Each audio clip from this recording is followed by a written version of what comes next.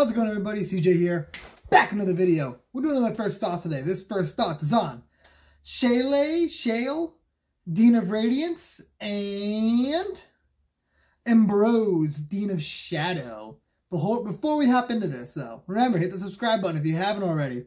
We got a bunch of links down below. We got Twitch, we got Twitter, we got Discord, we got Patreon, we got TCG Player affiliate link. Utilize those. How about the channel? If you're going to buy any of the cards, buy them through that link. If you want to support the channel, we get the Patreon. Discord, chat with us. It's a fun time in the Discord. And I got the Pokemon channel down below. Help me choose my starter. And we're going to hop into this. So, Shaile, I don't know how to pronounce it. I think it's Shaile. It looks like Shaile. And Embrose. So, I don't really like Shaile. It seems very meh. Best part about it, honestly, to me, is just a 2-mana 1/1 flying vigilance that can get bigger. I mean, it's fine. It's not insane. It might do something instead. I don't know. But Embrose is really cool. But we're going to start off with Shaile because it is the front side of the card. So, some cards that I thought synergized pretty well with Shaile. We got Mikaeus the Lunarch, just because it puts counters on everything as well, and it comes in with counters, and it just, yay, counters. We got Anafenza, Kin Tree Spirit, just so you can bolster every time a creature enters. And you're going to want to go wide, so you can have a lot of creatures entering with this deck. Dragon Scale General, another bolster card, so you can bolster a lot. Like, if you're going wide enough, you're going to attack with a good amount of creatures. You can bolster a lot. You got Bosby Solidarity, just to throw a counter on everything, easy. You got Sword of Truth and Justice, which it lets you put a counter on something and proliferate, which is really nice. And that is all I have that's just for Shaile. There's some more counter-related stuff, but that's going to be in the both section, because both these cards care about counters, and Embrose is much more interesting in my opinion. So Embrose can be a very, very cool aristocrats commander. It's got card draw stapled to it. It's got a sacrifice outlet stapled to it. It's a cool card. And I got a lot of stuff that would be good in this deck. But one of the things, it's a weak sacrifice outlet because of the fact that it can only really sacrifice something with 1 toughness. So you're going to want better sac outlets in the deck. Those include the altars being Phyrexian, Ashnods, and Dementia. You can throw in Phyrexian Tower and High Market. Both those are good lands that you can use to sacrifice. Yawgmoth is a really cool sacrifice outlet, and Viscera Seer, a classic. All those seem like great includes. And if you're going to be running all this sacrifice stuff, you might as well run stuff like Grim Horror Specs, Midnight Reaper, Harvester of Souls, and Dark Prophecy, so you can draw extra cards, because you're already drawing cards off of Embrose. And Embrose has one very cool synergy, being that persist creatures work really well with her because she can put counters on things. So that's just kind of like recursive stuff. So you like drop a counter on something. Like if you have a sack outlet, you can drop a counter on it, sack it, it dies, it comes back because of persist. And the next turn you can drop a counter on it and sack it, and it comes back with persist. And it's just like a recurring value there. So some persist creatures I want to talk about are Lesser Mastercore and Putrid Goblin. Those because they're very cheap. Then you also got, I didn't pull them up. Oh well. Puppeteer Click. So you can also reanimate stuff every time you do that loop. And Kithkin Spell Duster. So you don't even need a sack outlet. You can sack it to blow up enchantments over and over and over again and draw cards. It seems like a very good include in the deck. Another way you can improve this commander is with Death Touch. So a Basilisk Collar, Gorgon's Head, any equipment that gives Death Touch seems great in this deck because you can just hook it up to your commander, to Embrose, and suddenly, because she deals damage doing this. So if you have Death Touch on her, that means she will kill. It is a she, right? Embrose. Oh, Embrose is totally a dude. I believe it's a dude. My bad.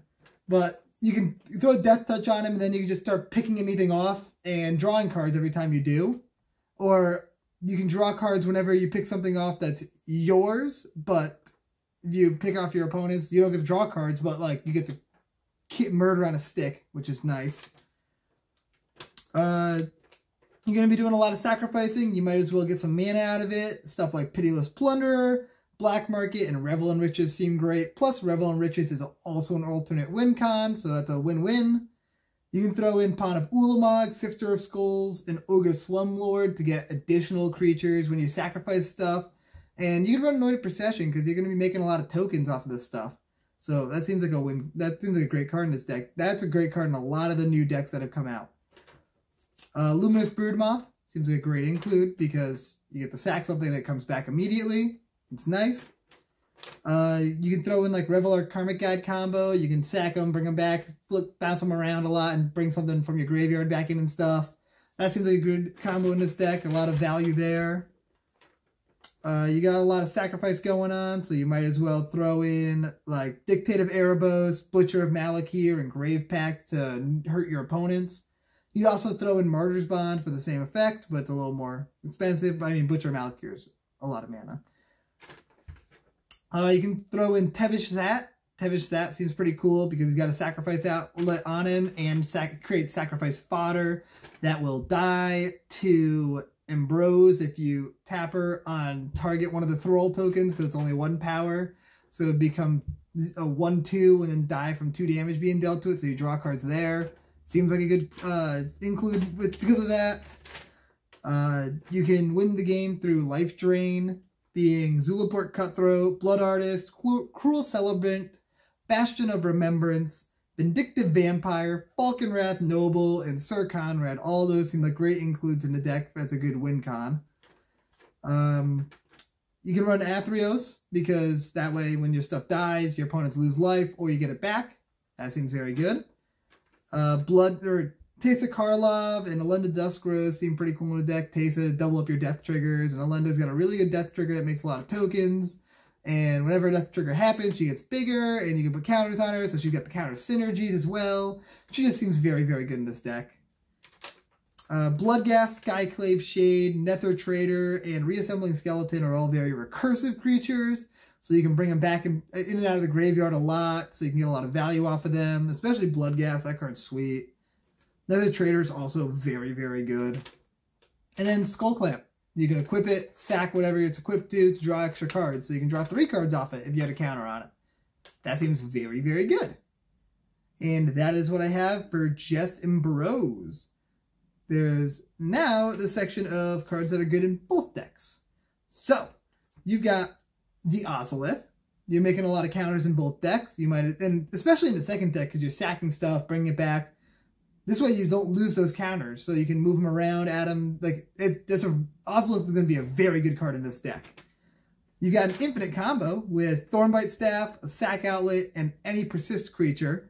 So you tap her to put a counter on something and deal 2 damage to it, and then sacrifice. So you have creature. Hey, say you have just I don't know, a Zulaport Cutthroat here. And you tap, or a persist creature, sorry. Say you have a Putrid Goblin just sitting there.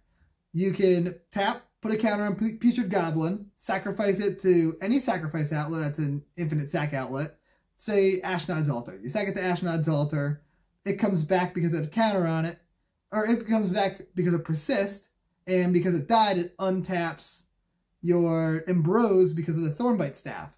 Then you tap it again, do that again, because when you put the +1/+1 counter on the Putrid Goblin, it'll lose the -1/-1 counter that it had, and you can just an infinite number of times.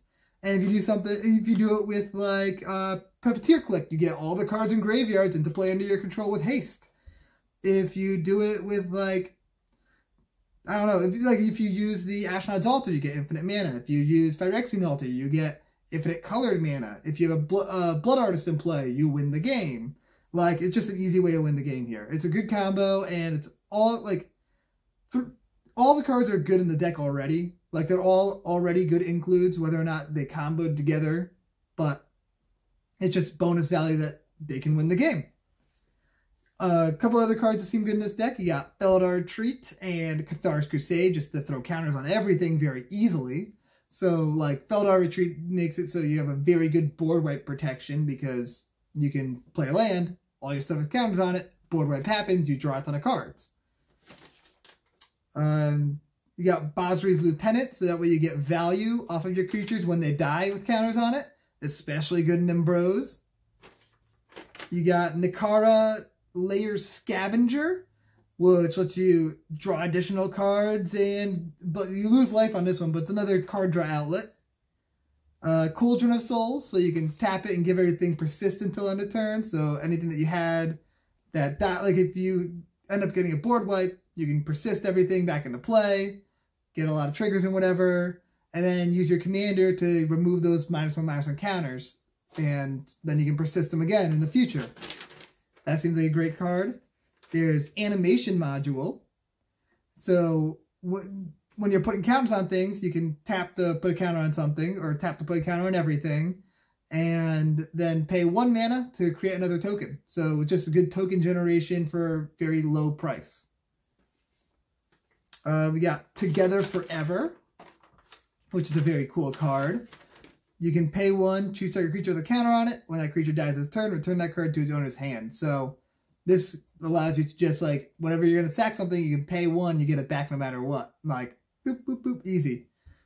Easy. Like, it's that seems like a great card in this deck. And this deck is actually just very, very cool. You don't really need a lot of reanimation stuff in this deck because there's just so many ways that you bring it back immediately because of the counters. I love it. I love this a lot. Orzhov counter sacrifice seems very cool. And the last card I want to talk about is Karn's Bastion. Just proliferate on the land. Seems good in both decks. And yeah, that's what I got for Shaile and Embrose. I highly recommend if you build this deck, build it as Embrose. Shaile seems pretty meh, but it's a cool deck. I hope you guys enjoyed this video, and I will see you guys next time. Peace out, everybody.